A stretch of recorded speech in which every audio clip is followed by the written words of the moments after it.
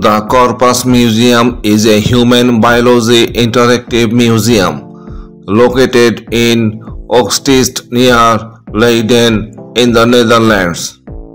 Built as a journey through the human body, the museum provides both education and entertainment through a combination of permanent and variable collections. Opened in 2008 by Queen Beatrix, the museum is the world's first museum of its type. The Corpus Museum takes you on a fantastic journey through a giant model of the human body, during which you can see, feel, and hear how the human body works and what roles healthy food, healthy life, and plenty of exercise plays.